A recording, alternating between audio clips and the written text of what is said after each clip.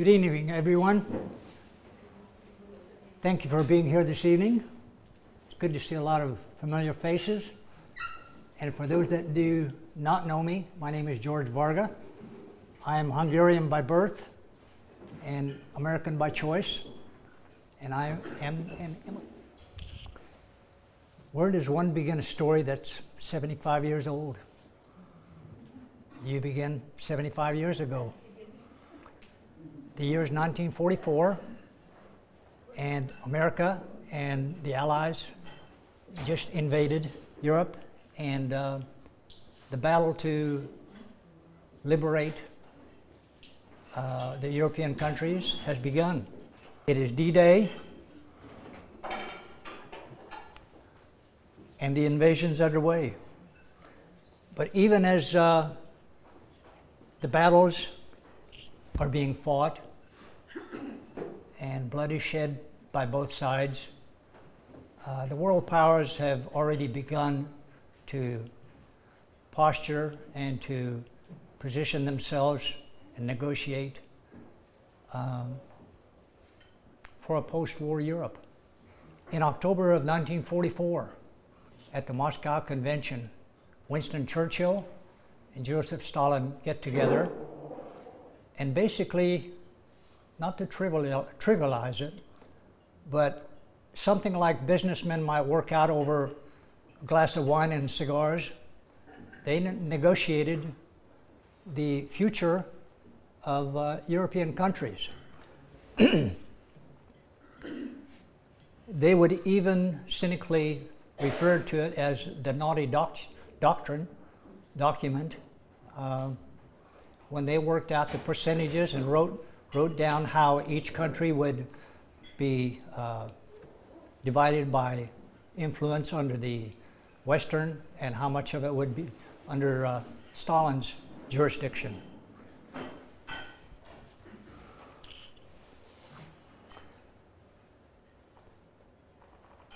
Churchill's primary goal was, of course, to retain as much of the Western influence as he could, where Stalin was more interested in creating a buffer zone between him and the West. And this buffer zone is what would later become known as the Iron Curtain.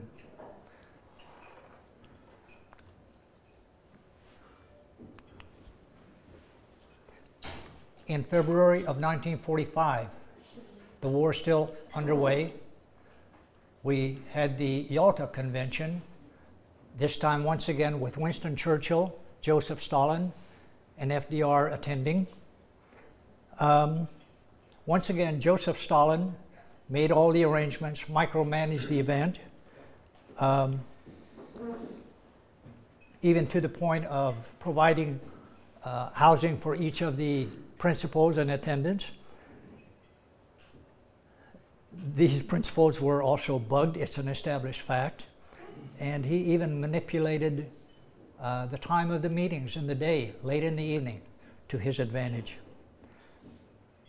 A weak and an ailing FDR was in attendance. This is February, and by April, FDR was dead. Stalin, of course, never really intended to abide by these agreements. His philosophy was possession is occupation, and he would simply retain these jurisdictions after the war. By March of 1953, Joseph Stalin was dead. Hungary, of course, was part of this Iron Curtain. Once part of the huge Austro-Hungarian Empire. By the 1980 Treaty of Trianon, Hungary had lost 2/3 of its land mass and half of its population. With a population of approximately 10 million people, Hungary, about a quarter of them reside in Budapest and its surroundings. In physical area, it's probably about the size of Indiana. And for those that don't remember their geography, we have, to its north, we have Slovakia, To the northeast, at the time Soviet Union, now Ukraine. To the southeast, Romania. To the south, what was then Yugoslavia, now it's Croatia, etc. Again, going around Slovenia, and finally the most important, Austria, to the northwest. There's about 175 miles of Austrian border, and this becomes of crucial importance later in the years. As the war was being fought, the Russian army was marching through Hungary from east to the west.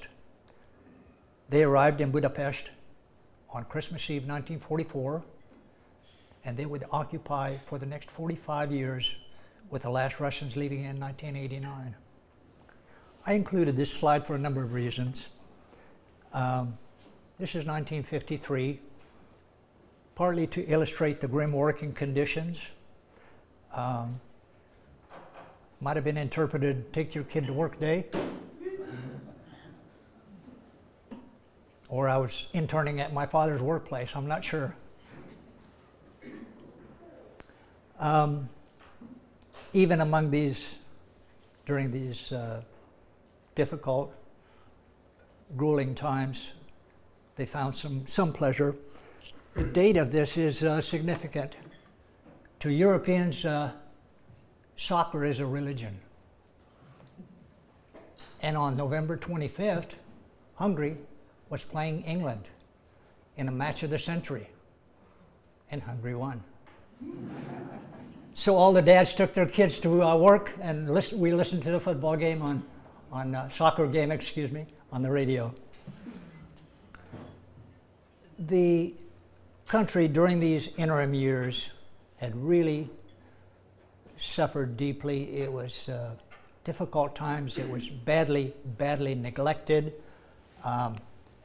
As you can see, buildings, and keep in mind some of these pictures were taken in the early 2000s, and some of this still shows the neglect of city structures. Some of these are residences that I lived in. The summer of 1956 was an unusual summer.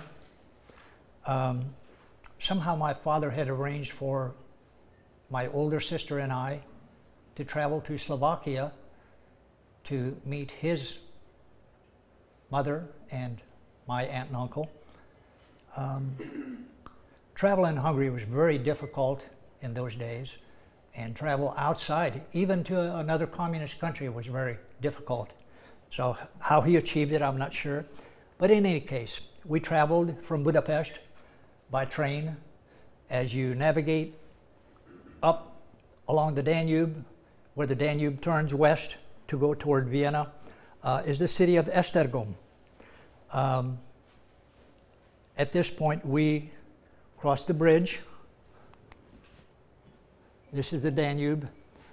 And on the far side is Slovakia, at the time Czechoslovakia. This is the Hungarian half of the bridge. I think you can see the flag in mid-bridge. And on the way back is the Slovak half of it.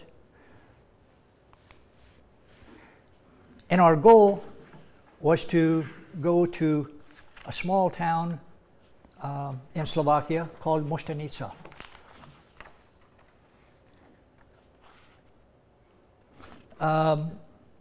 The actual transfer of us took place in the middle of the bridge.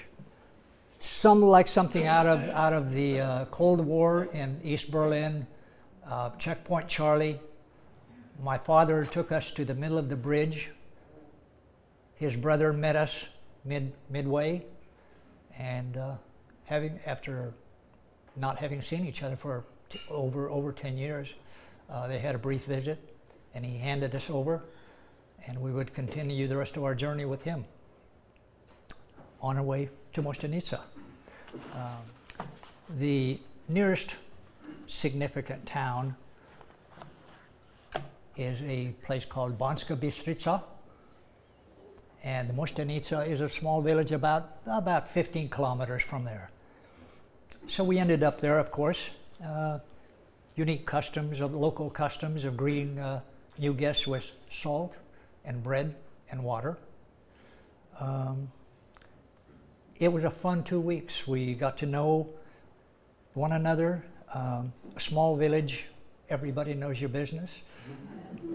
We were somewhat of a novelty, as and then grandmother was a deeply religious Catholic woman, and she was just awe-struck that at our age we had not been confirmed in the Catholic Church, and it was her goal to correct this. So she set about arranging her plans at the church up on the hill. I think you can actually see the church. Yeah, right there. Sits up on a hill overlooking this little quaint little village that has one road in, one road out. So grandmother, my sister, Valerie, got a new dress. I got a new suit for our confirmation at the local church. So, there is the summer of 1956. Apparently I hadn't hit my growth spurt yet. But there we are at the top of the hill. And a few years later, I found that same tree at the top of the hill.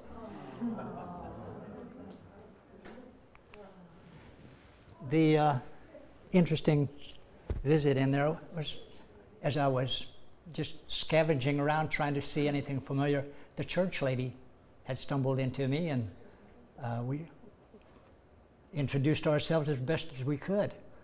I spoke no Slovakian, she spoke no English or no Hungarian, so we had a little bit of a communications gap, but she was very gracious and allowed me to go inside, take some pictures of the church inside. And at one point she took me by the hand inside, and she led me to this one specific pew and somehow conveyed to me that this was where my grandmother and my aunt and uncle, where they would sit and pray. Kind of a touching moment.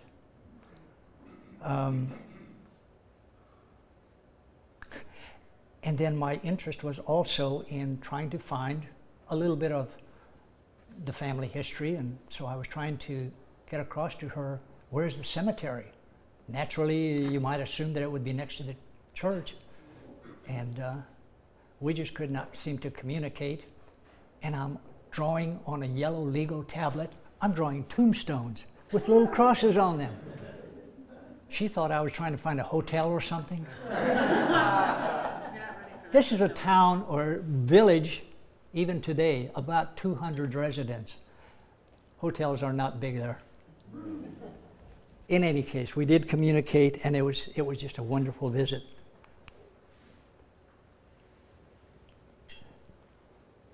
This is the spring of that year before the visit. I'm the kid on the front row, second one from the end, the blonde hair. And what the black and white picture does not convey, this is communist Hungary. And we're sitting there all in our little pioneer uniforms with our white shirts and our red neckerchiefs. This is a culture that was already being taught and ingrained even in the young people.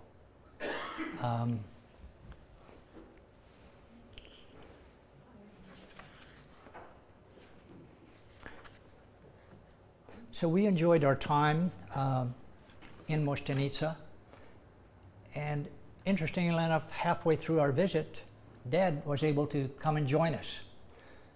A little story about how determined this man is. While we were just enjoying our visit, let me back up a second. While we're visiting there, one day our uncle takes us out to let their goat graze. We are two city kids here.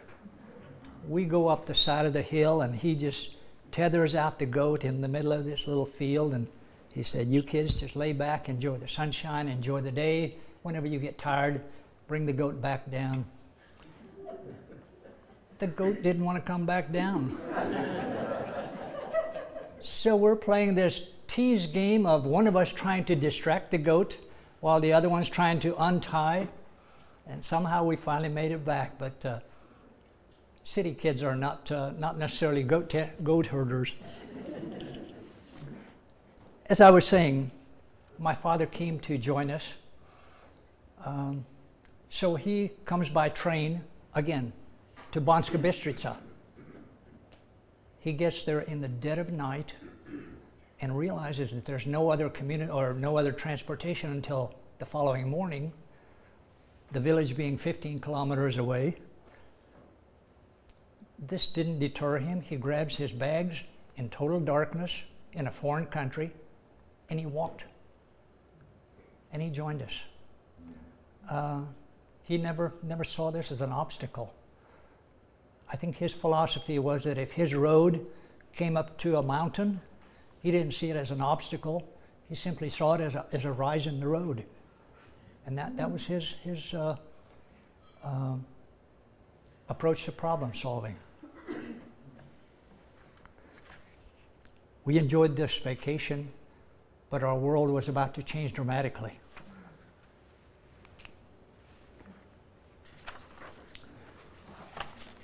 So as school begins, I start my 5th grade in school. And as I said, everything was communist programmed. Foreign language was being taught in the 5th grade, and of course it was Russian language. I learned a few things like counting to 10, a few other Russian words, and then a few other Russian words that I found and learned outside the classroom. Those were not taught in the classroom, and those were saved for some of our comments against the Russian occupiers.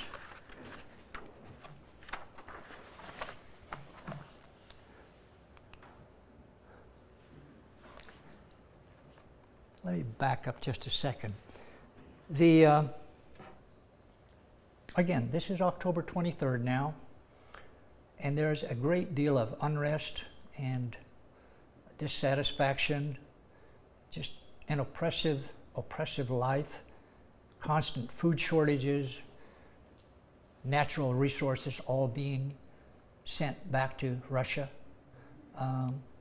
food shortages. It was just a difficult. One of the things that was near to our residence was the city park and this huge parade ground. And on this parade ground is this podium. This is where they had what seemed like a never-ending parade of parades, military parades. Whatever the excuse was, May Day or one of a half a dozen others.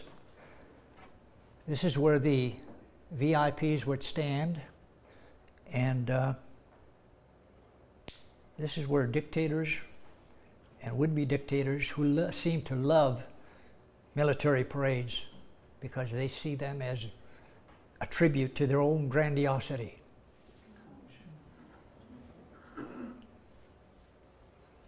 There's a massive podium made of pink marble. But really its primary function was just that, the 50, 60-foot Stalin statue. With the October 23rd, as things began to boil over, before the evening was over,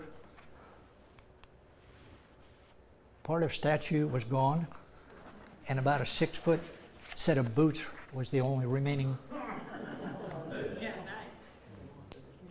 Something like what we might have seen in more recent years during the Iraq invasion as Americans were trying to pull down the statue of Saddam. kind of a deja vu feeling. But that evening, my father took us out to that as during the daytime, a number of students and other academics had begun to demand some changes. They wrote up a number of items that they wished to be able to read at the radio station, renouncing the Soviet occupation, demanding free democratic elections, and instituting economic reforms. So by the end of the day, as workers got off, the factory workers, they joined these groups. And as I said, they marched on the radio station, depending on what reports you read, perhaps as many as 100,000 people. As they stood in protest outside this radio station, demanding to be heard and air their demands, they were fired upon. The much despised security force, referred to as the AVO, AVO. They were notoriously cruel, and they fired into the crowd. There were several deaths and many injuries. And as word spread of what is happening, more and more people joined in, and pretty soon this really gained momentum, and people were realizing that something was truly underway. The communist government began to panic, and realizing what they might already have on their hands, they called out for the Hungarian army to come out and quell this. And that was a mistake. The Hungarian army showed up, and they refused to fire on their own people.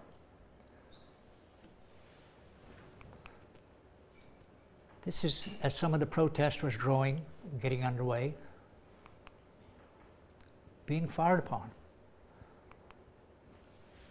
The commander in charge was Colonel Pál Maléter, and he, as I said, refused to fire on his people, and instead they gave weapons and sided with the revolutionaries.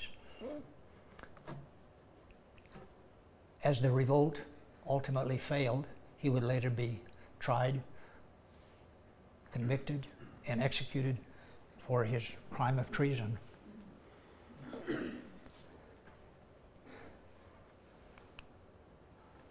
During the next few days, shooting, violence, as the revolution was still being fought.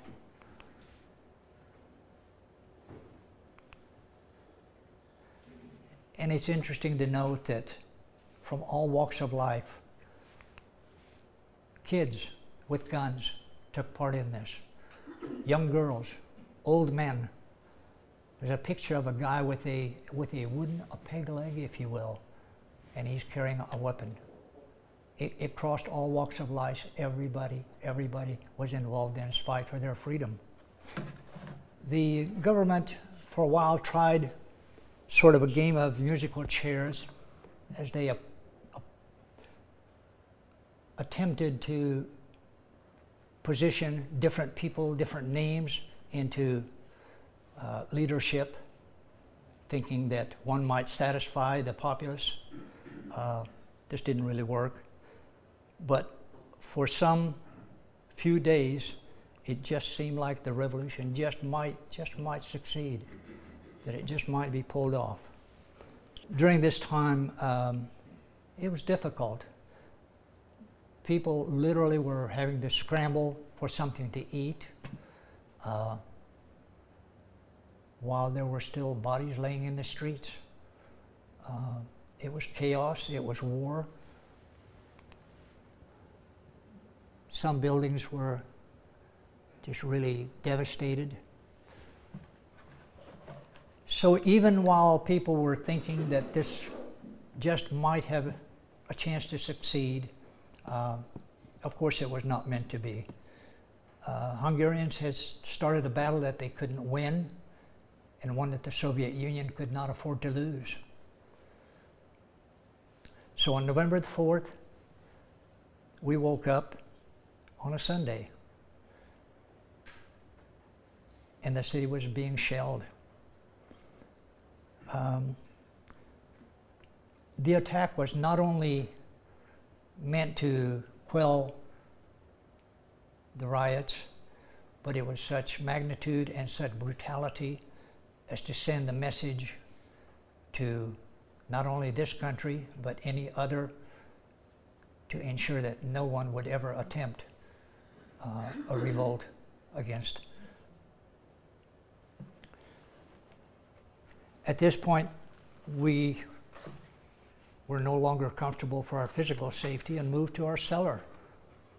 Now these Hungarian European apartments had these below the street level cellars, and this is where people kept their piles of coal for heating. And it was our, usually the oldest children's, part of their chores was to go down with a bucket and bring up the coal for heating and cooking and such.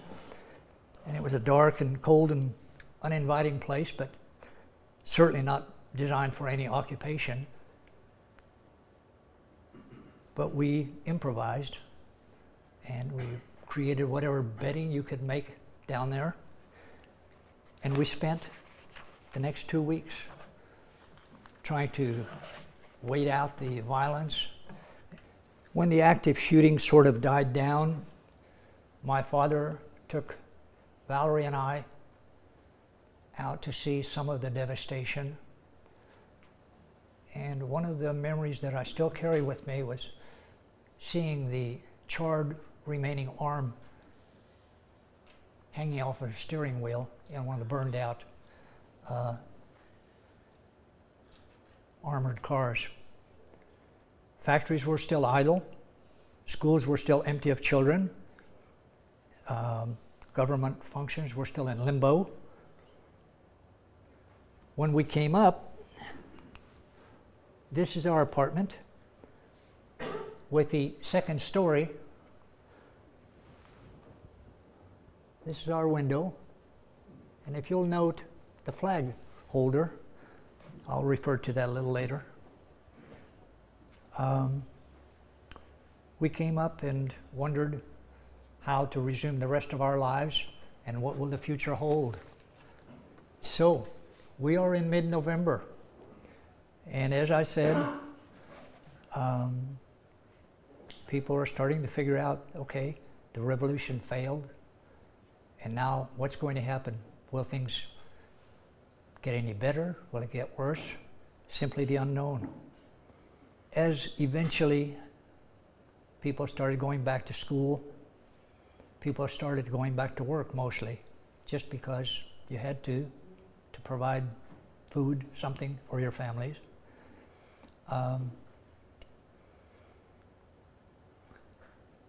Eventually, my father did go back to work. But here I'll switch back a little bit, back to World War II. As the war was winding down, my father was in the Hungarian army, and they were unwillingly allied with Germany. So as the war is winding down, he finds himself in Austria, and as the German army is retreating, he finds himself more or less abandoned near a place called Micheldorf, Austria, and kind of a fend for yourself. You're on your own, find your way home best as you can. Dad, being the resourceful guy, he seemed to have found an American group of GIs in in Micheldorf. And this is the part of the story where I would give $1 million to have him and his American friend back to pick their brains a little. But he befriended this American GI by the name of Charles Bramer. Charlie was with the 11th Armored Division, and both these young soldiers are in their 20s, And somehow they formed a friendship, a bond in that brief period of time. As the war was ending, they had both survived and faced difficult times behind them, but both were anxious to return to their normal lives and their families. And before they parted company to go back to their respective lives, they exchanged contact information. Again, this is somewhere mid 1945. And before they parted, his friend Charlie strongly suggested to my dad, go home, round up your family, and take them to America. Dad came home and he presented this idea to Mom. Mom's in her early 20s. She has a 3-year-old daughter and is pregnant with me. I can only picture my mom saying, "Are you out of your mind?" She was tickled to have her husband back from the war, but the thought of going to a foreign place with one young child and another on the way, leaving her parents behind, perhaps never to see them again, Dad just couldn't sell it. And it was just not meant to be. Reluctantly, he put his dreams on hold and tried to resume his life. And he mustered out of the Army somewhere around 1953 and returned to civilian life. If you'll remember the welding picture, he went to work on the Hungarian metro. Anyone that's been to Budapest, there are 4 metro lines. The red line crosses under the Danube between Buda and Pest. And at that time, he worked as underwater. These were construction done under pressure. And they would have to compress going in, decompress coming out. And a number of times I remember him having to get up in the middle of the night and go back for further decompression because painful, the bends, much like divers. And this was a project that would kind of stop and go depending on political interruptions, financial interruptions, but nevertheless, he worked there. And later went to work for a place called the Ganz, G-A-N-Z. It's a huge military, industrial factory. And he worked there right up to the day we left. That would be his last job in Hungary. As he goes back to work, trying to resume some normal life. By the way, Dad owned a shortwave radio. And by mid-November, we were starting to hear transmissions from Austria of people who had crossed over into Austria, escaped. And they would send back notices to their remaining family members back home. Yes, we made it. We're in good shape. We're healthy. And of course, this kind of reawakened his dream. I'm sure at some point he revisited the topic with Mom. And I think at some point, maybe he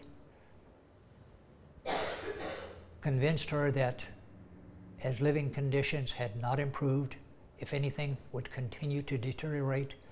I think maybe she found it a little more palatable to sell. So, as I said, with Dad having gone back to work, I think very, very few friends that he could confide with, but I think several of his close co-workers, they had begun exploring the idea of possibly leaving the country.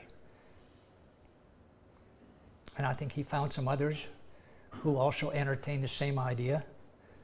And a plan was devised for maybe 4 or 5 families to get together at a prearranged time. And on the morning of November 29th, we woke up dressed for winter. We walked out of our apartment, leaving the beds unmade, carrying only hand baggage. We walked out and went to the Keleti railroad station.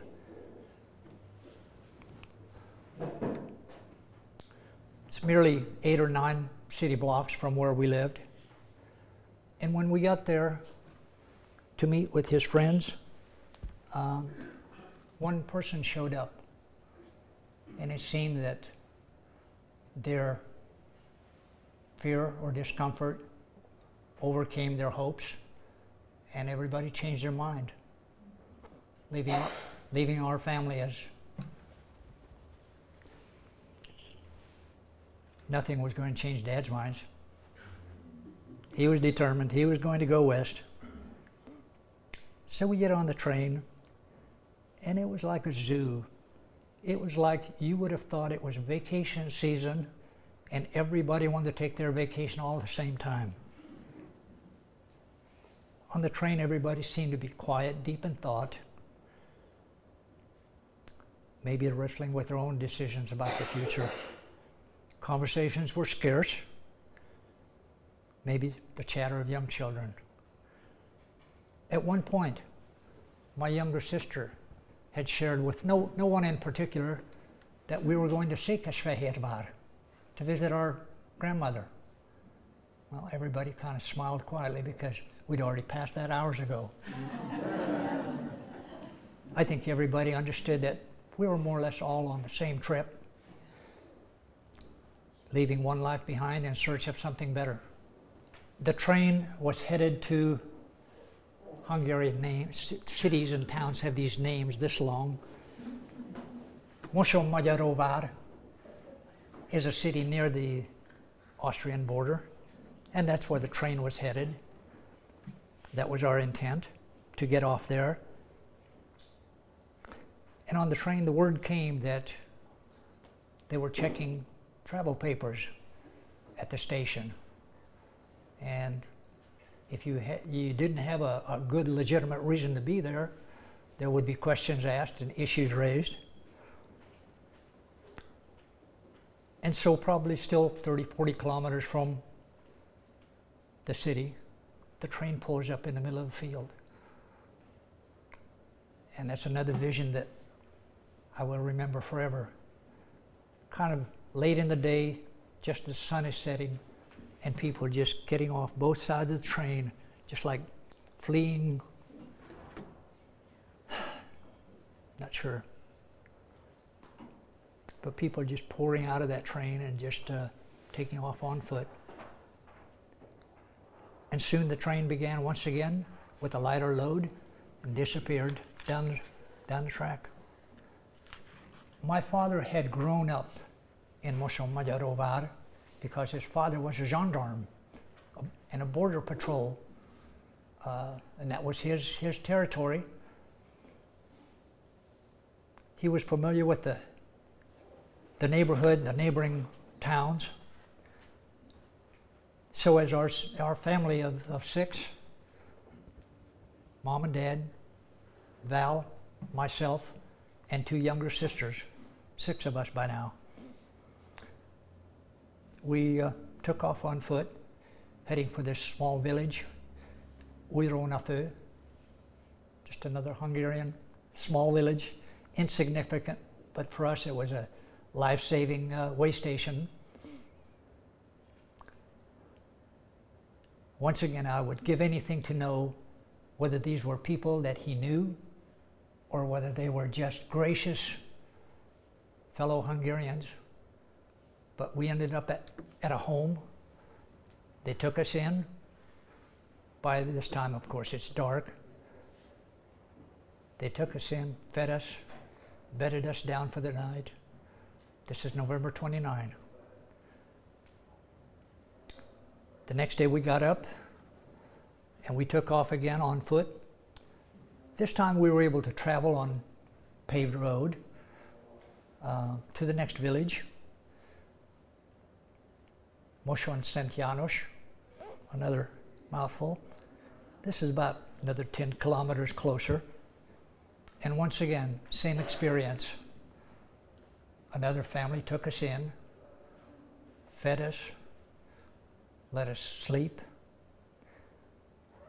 Whether these people are someone that my father knew, or once again, if they were just generous people who saw a family in need, never know, but forever grateful to them. They shared their food, their home, and we were grateful. So from that home, the last day of November 1956, this would be our last day in Hungary, and we prepared for the last leg of our journey. Somewhere my father had gotten a hold of a map. If you all remember the old high school type oilcloth back maps that we used to pull down, where he got it I don't know, but he had this snippet of a map and he had drawn out his path of escape. My mom still has this to this day. Before we left our last host family, I think Dad gave them whatever little money we had, knowing that we wouldn't have any use for it if all went well. We bundled up. My youngest sister was 2 years old, obviously too young to walk, and my father took his belt, looped it around his neck, and she sat in that belt facing him. Once we got a couple of days down the road, Dad could barely raise his arm for a couple of days.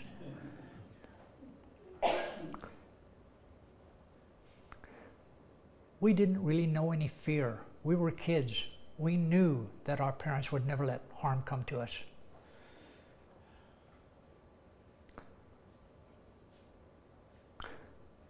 We took off again on foot, on country road, looking for any signs of patrols. And here time references, hour of the day, you kind of lose track. And this was a few years ago. But we'd heard we'd traveled considerable distance, but we had heard some sounds traveling in our direction. So we scrambled, hid in a ditch, until it became apparent that it was another local farmer with a hay cart, if you will, bringing more escapees.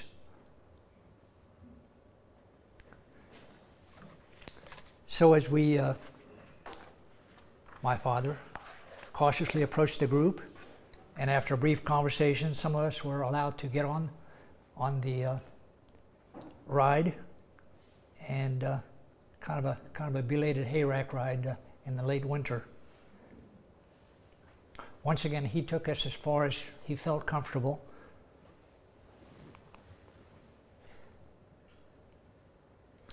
And before we parted, I think the local farmer explained after having conversation with my dad, he explained to the group that my father had some familiarity and that they might do well to stick with us rather than venture off on their own. And this was a small group, again, couples. There were young men in their teens who were really not even dressed for winter, much less for November.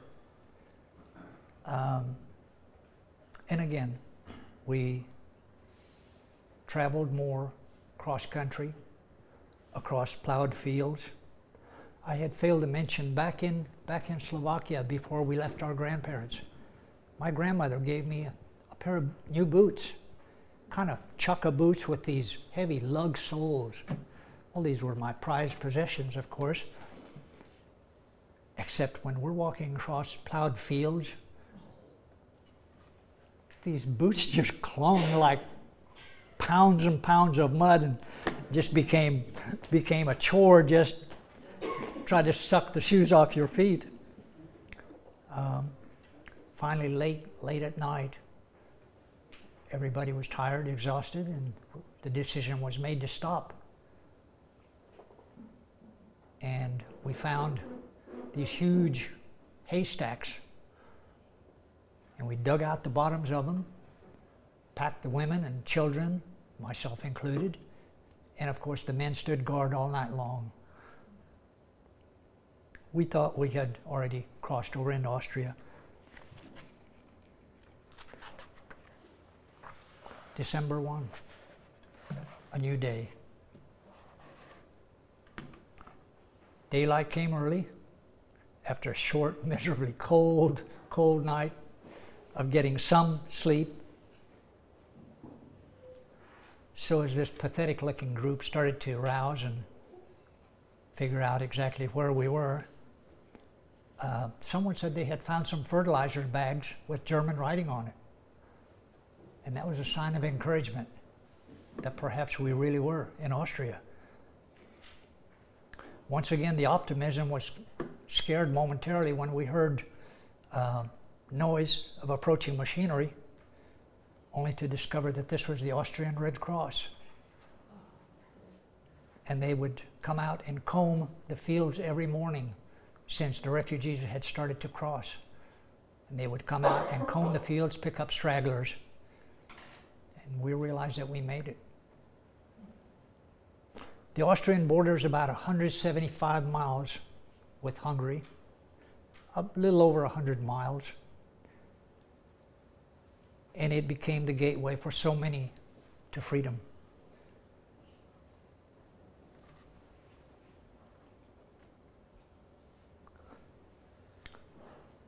Depending on where you crossed over, this could be just walking across a rural field or having to cross deep waters, waist-deep waters. We were fortunate. We did not run into any obstacles like that. But as the Red Cross picked us up, we were taken to a small village called Andau. At the time, a very insignificant little village, just barely into Austria. But again, this was the first real town, village that we were taken to. And where exactly, not really sure, but looking back, it was probably at the school gymnasium. And they had hay sacks on the ground for us to rest and sleep on. But Andau becomes somewhat of a landmark. The author James Michener actually traveled there and spent time interviewing some of these refugees and actually wrote a book about the bridge at Andau. I think the Russians blew it up on November 21st, and it was a rickety piece of construction then, but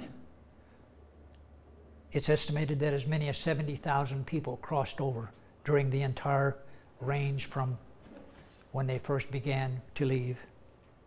Once we did get to Andau, again, it was sort of a elation. We were given food, first aid, people with blisters, people with cuts and scrapes, and there were just piles of clothes from people donating. And because some of these people, as I said, had literally left home, hardly even dressed for travel, much less for winter travel.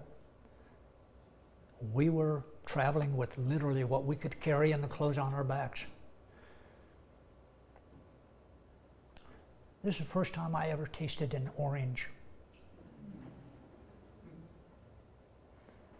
We were given chocolate bars.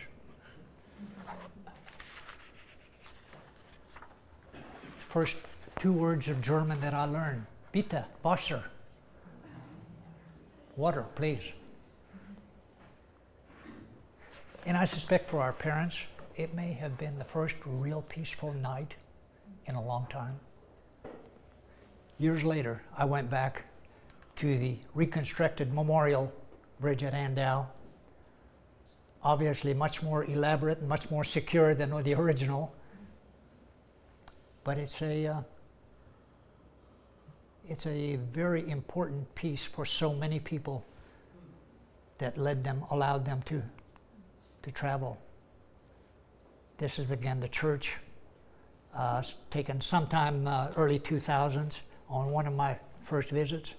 Actually 2005, almost 50 years after the fact that I made it home for the first time. I say home. A little bit of it will always be home. So people were arriving at Andau with literally, like I said, hand-carry baggage and some of their valuable possessions, being greeted by a friendly Austrian, and we were given warm food and drinks and a place to sleep in freedom. Because these refugees were coming literally every evening, we were being constantly pushed on to make room for the next night's arrivals. And we went from Andau, and we were transported to Münchhof, and further on. Our next stop after that was Linz. And the memories of Linz are, again, dark wooden barracks. They were dry, they were warm. We had wonderfully warm food, a comfortable, peaceful place to sleep, and we didn't care what it looked like. It was safe, and it was free. Freedom. This is 3 weeks before Christmas. So my sister Val and I, being the adventurous ones, and another youth, we went into town, into Linz, and the store windows were decorated for Christmas. And it was the glamour, the color, the richness, in total contrast to the gray grimness that we had left behind. It was like we had found a whole, hard to describe. Next we moved on to Salzburg. Again, barracks, cold, stark, but functional. It beats sleeping under the stars under haystacks. These were facilities, again, that were sort of reactivated and pressed into service to handle the incoming arrivals. We had spoken with some people here that some of whom had tried before and were caught, were sent back to wherever they came from, and being determined, they tried again, apparently, with success.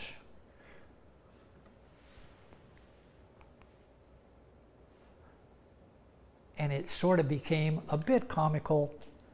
At every station that we passed, there were donated clothes, good food, treats, chocolate. But we were still on the move, like a traveling bunch of homeless people.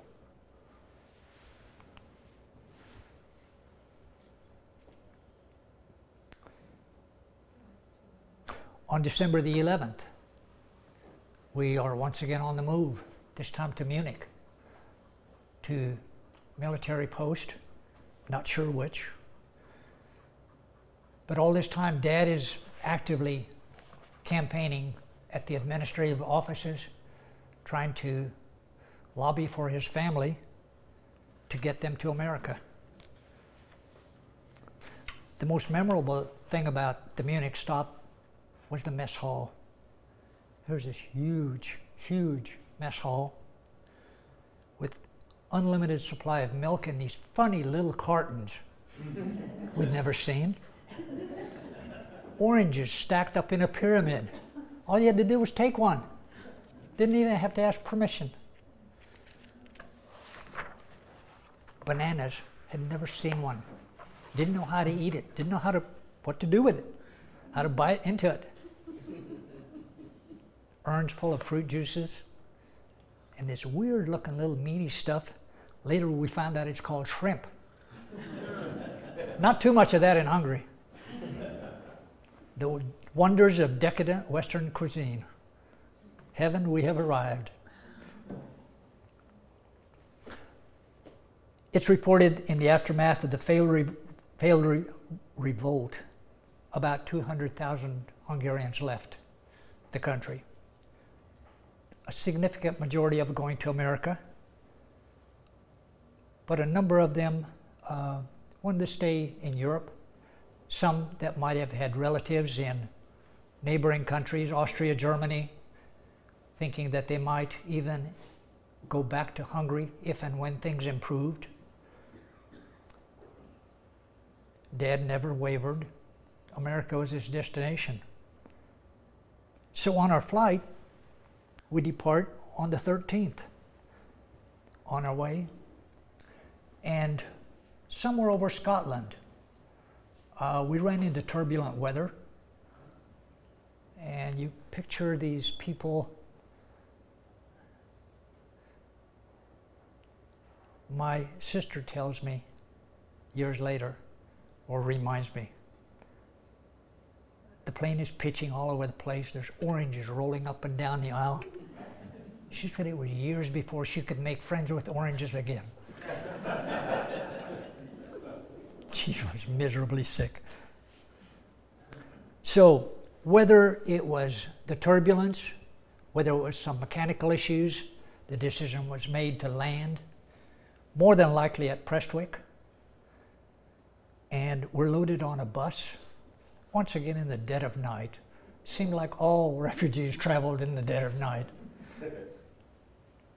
But we arrive at this hotel, never heard of it, called the Turnberry. Anybody ever hear of it? Been in the news a little bit lately.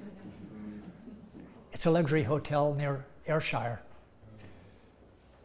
And they were hosting this formal ball with people in evening gowns and black tie. And this pathetic looking group of people wander in off these buses looking like we just crashed the most elegant event.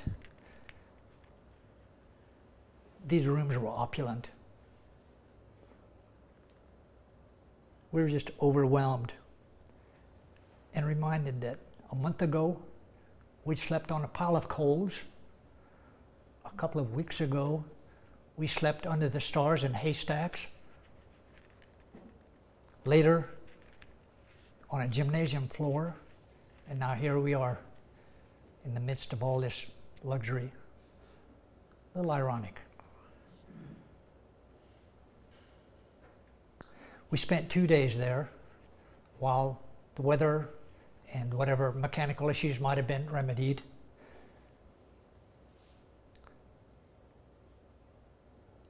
But we enjoyed it. Half the challenge was trying to figure out what to do with all this silverware at the table settings. We had no idea. We had a chance to go down to the shore, and this is December. It was cold and it's windy. I'd never seen the ocean before. These are memories that stay with you forever.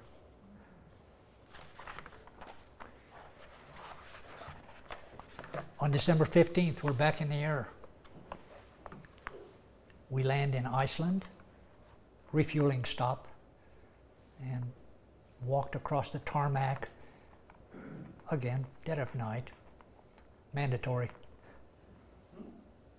Icy tarmac. An American soldier gave me a military, MPC, military dollar bill that I still have. Once again, we refuel and take off, with Canada being our next fuel stop. Nothing memorable there. By then, everybody was excited just to get there, just to get to their destination. And on 16th of December, we landed in America.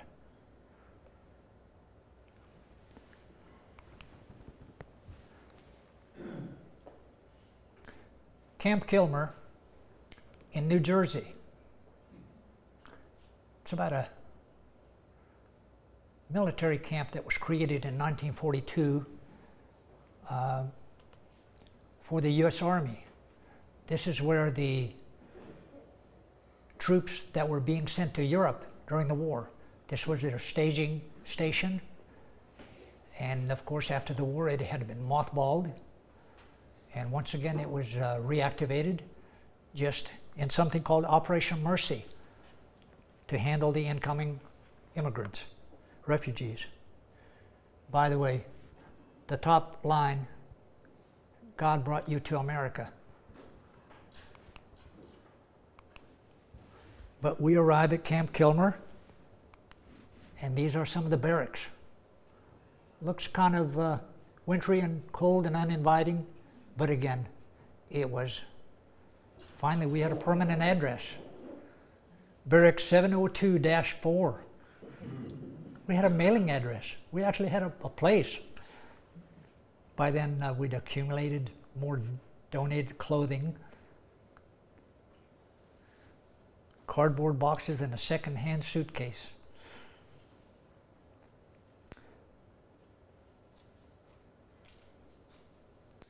So Mom is still caring for the two younger girls. Val and I, with Christmas approaching, we go out and we find an evergreen, cut some little twigs and branches. We created our foot-high Christmas tree for the first time in America, in the barracks.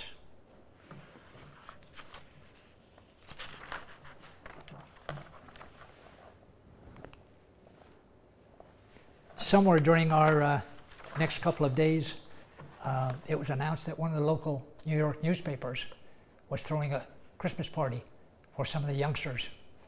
They loaded us on a bus, took us in, and had presents, age appropriate for all the kids.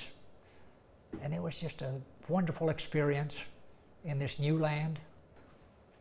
This is 2 weeks before Christmas. And my dad digs out this 10-year-old address of his friend Charlie and sends him a Christmas card with a short note that we had made it to America.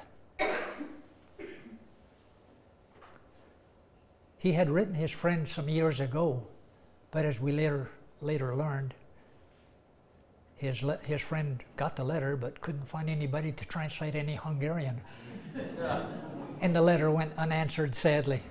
But here we are, 1956. And the Christmas card apparently reached its destination. And soon he received a reply after the first couple of days of January. And his friend Charlie was congratulating him on his good fortune and informing him that arrangements had been made to bring his entire family to Wichita to share his home under his roof. I've been by that house in later years. It's a modest home. He and his wife and a teenage daughter and 6 more bodies invade this place. I cannot imagine that I would have the generosity to be able to do that for someone that I'd met 10 years ago.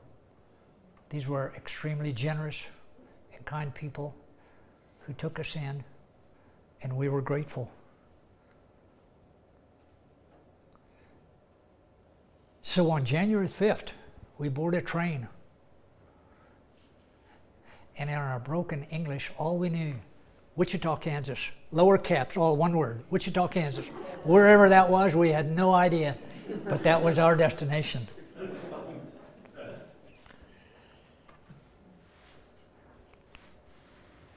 And on January 7th, we arrive in Wichita at Union Station on a cold, snowy morning. And there's Charlie in the tie. And he just marveled, where in the world did you get all this baggage? With our beat up suitcase. and cardboard boxes tied with strings. This is kind of where I will stop. This is my family.